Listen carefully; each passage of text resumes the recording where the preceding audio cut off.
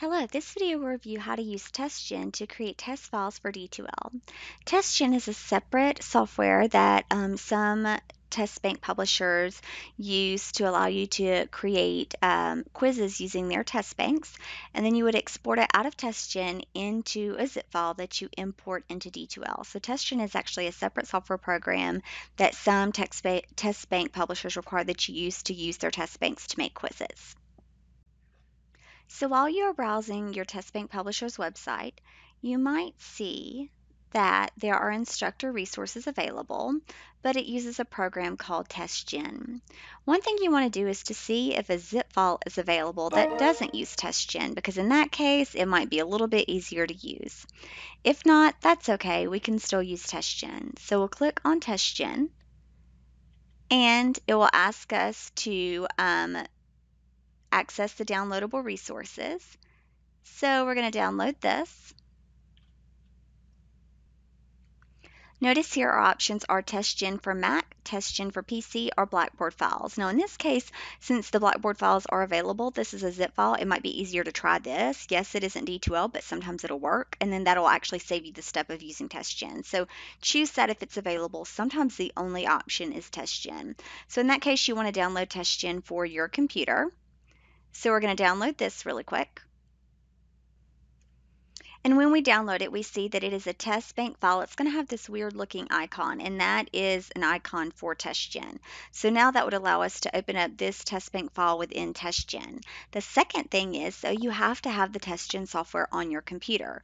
Sometimes there will be a link to download TestGen itself. In this case, there was just a link to download the test bank for TestGen. So in this case, if we didn't have TestGen on our computer, we would need to go ahead and download it. So I did a quick Google search of download TestGen, and it brought me to this website, and now I just need to download TestGen itself. So you want to download the desktop application, and we want to download it for the PC. So again, this is more or less a software that is going to install on your computer to allow you to manipulate the test bank that goes with TestGen, and then you'll be able to import that into D2L.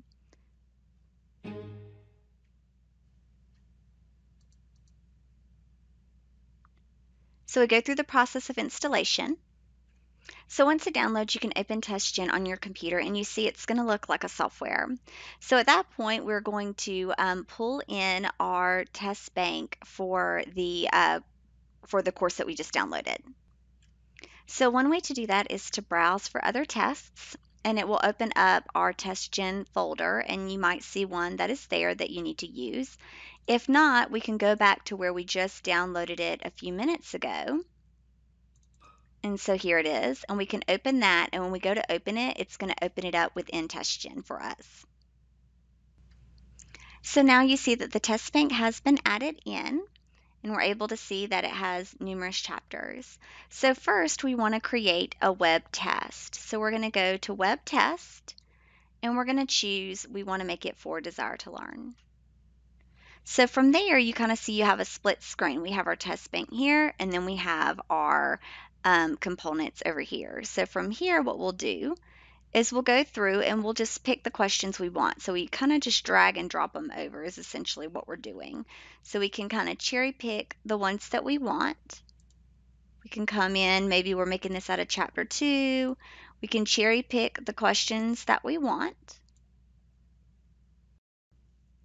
So we can continue to add these in.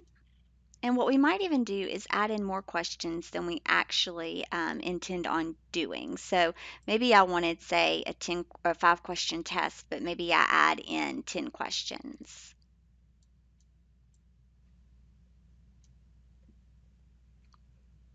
So once I finish making my test, I want to be able to export it. So I'm going to make sure that my test is selected. I'm going to choose File, Export, and I'm going to choose to export it as D2L because I want this to be in a D2L format. So I can save it to my desktop. I can name it whatever I want. And now it's going to be in a zip file on my desktop. The next step is to import it into D2L. So I log into D2L, I go to More, Course Admin, Import, Export, Copy Components, and I'm going to import that zip file into D2L. So import, and I'm going to find that zip file and import it right into D2L. So now in D2L, it may come across in the quizzes area as untitled, and that's okay because we can edit that. So we'll choose Edit, and then you'll be able to see the listing of the questions. So it moved over those 10 questions. Now, what if we would like to make a question bank or a question pool to where maybe there's 5 questions in the exam or there's 10 questions in the exam and they're only getting 5. So in that case, we need to do a little bit of work. So what we're going to do is we're going to go, first of all, let's rename this to something that we can work with. And then we're going to go back to the quizzes area and choose question library. Then we're going to create a new section. And we'll name this whatever we need to, AMP Chapter 1.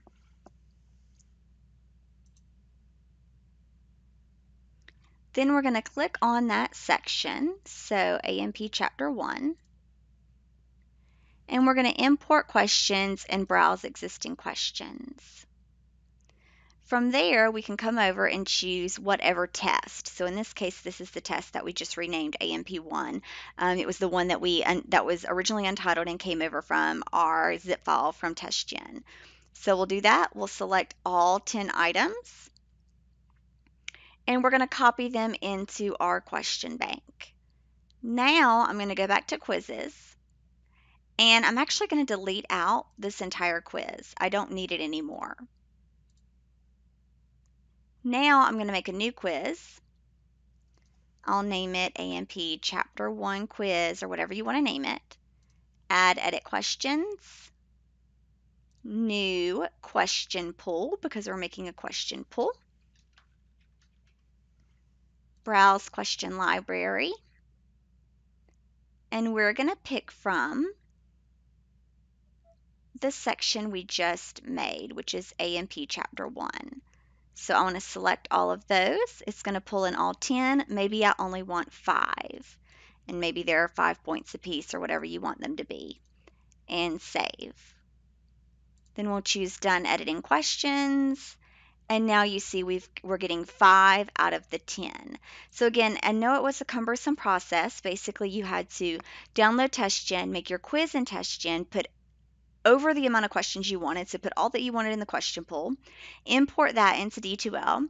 That made a quiz, but it had all the questions. So then we had to move the questions from the quiz into the question library, make a whole new quiz, make a question pool, and then pull in the questions we wanted to. So it sounded like a complicated process, but actually it wasn't that many steps. From here on out, as we have before, you want to continue setting up your quiz. So you want to go to the restrictions. You want to make sure you have a start and end date, that you connect it to, you make it active, that you click in the display and calendar. You give it a time limit, prevent the students from making further changes so that it basically freezes the exam.